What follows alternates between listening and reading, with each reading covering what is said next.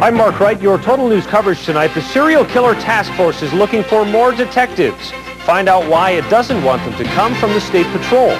I'm Marianne Mishima. Spokane SWAT teams raided a suspected meth lab in East Spokane. And don't call them, they'll call you. We'll tell you about a proposed 911 system that warns you of danger. This is Total News coverage for Monday, March 9th. This is KXLY TV, ABC4, Spokane, Coeur d'Alene. Now, from the largest broadcast news team in the Inland Northwest, this is Total News 4 at 6, winner of the Emmy for Best Newscast.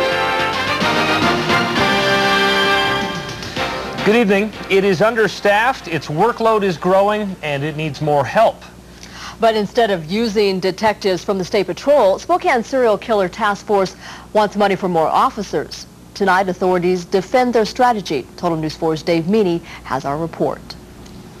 Right now, all area law enforcement agencies have a hand in the serial killing investigation, but only detectives from the city and county make up the task force. An investigation as sensitive as this one has to be very carefully controlled, it has to be very carefully managed. So for now, the understaffed task force won't include experts from the Washington State Patrol. The state only acts in a support role, providing help with its high-tech crime lab. We give a lot of short-term assistance. State Patrol Captain Mike Doobie does consider himself an important part of the investigation. I go to the meetings and things like that. I'm not an official investigator or anything like that, but I do provide the support and attend the meetings. Instead of using state police, the city and county are looking to hire more detectives. This will cost county taxpayers about $300,000 a year. City taxpayers will dish out about $156,000 a year. Bragdon says the State Patrol just doesn't have the resources to be a part of the task force. What they have great difficulty providing, as any agency, is full-time people. Oh, I have no doubt that our detectives are highly qualified. In fact, we assist a lot of smaller counties with homicides, rapes, all those things. So I feel very confident in our people's ability to get the job done. Even if it can get the job done, the State Patrol really isn't waiting to be invited to join the task force. The State Patrol in this region only has 4 detectives, and they have their own workload and can't give the task force a long-term commitment. So for now, both sides agree a support role is in the best interest of this investigation. Marianne? Oh, thanks, Dave. Police say they have received close to 800 tips on these serial deaths. If those tips increase, they will need even more help down the road. Well, one of the men overseeing the task force is now Spokane's acting chief of police, Roger Bragdon. Will lead the department while the city conducts a nationwide search to replace retiring Chief Terry Mangan. Mangan is starting the transition phase to his new job with the FBI. Bragdon was appointed deputy chief last year and says he will apply for the top job.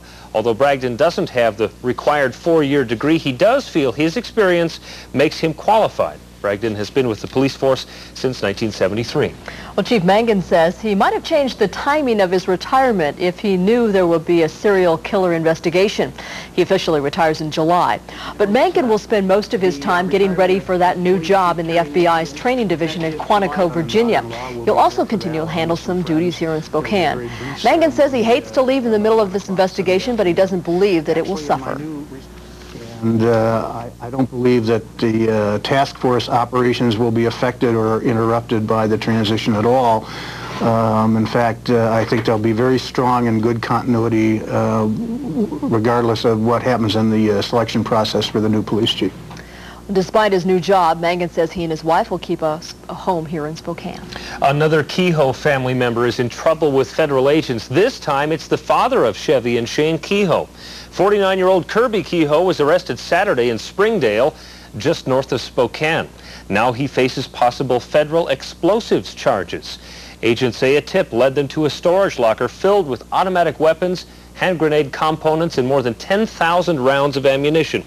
Kehoe reportedly rented the locker under an alias. Now agents also seized loaded weapons from Kehoe's truck and nearby ranch. Plus, we are very interested in an individual such as this to determine exactly what is going on with this individual independently and collectively with other individuals. Agents were not allowed to tell us whether Kirby Kehoe is working in connection with his two sons. Last year, Chevy and Shane Kehoe were arrested after a highly publicized shootout with Ohio State troopers. Now both brothers are doing time on felony counts. SWAT and hazmat teams are searching through a suspected meth lab in East Spokane. Police spent most of the day watching a home at East 2306 South Riverton. In just the last couple of hours, they found meth lab chemicals in a stolen car parked next to the house.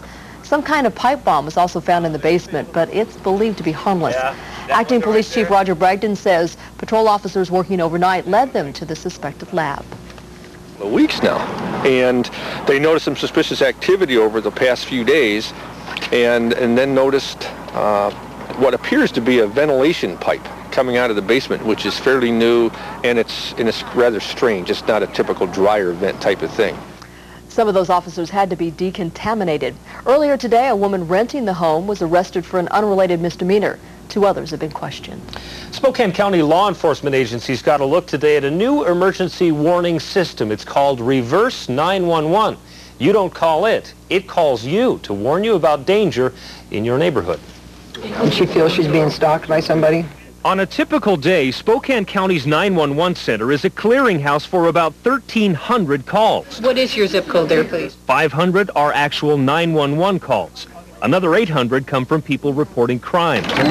But imagine if 911 could call you to warn you about, say, a wildfire. My shop, my sculptures, everything. Or maybe a flood. Even a police standoff.